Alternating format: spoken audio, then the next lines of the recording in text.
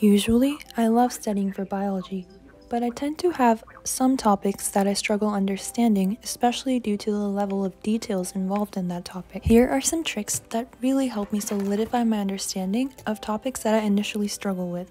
First is grabbing a cup of coffee or tea just to get me hyper and excited about learning. The next tip can get kind of messy, but I like having my notes all over the place, which forces me to rewrite and reprocess the information until I understand it. Another thing that really helps me is looking at websites that have almost condensed versions of my lecture slides, even though they're not affiliated with my school at all.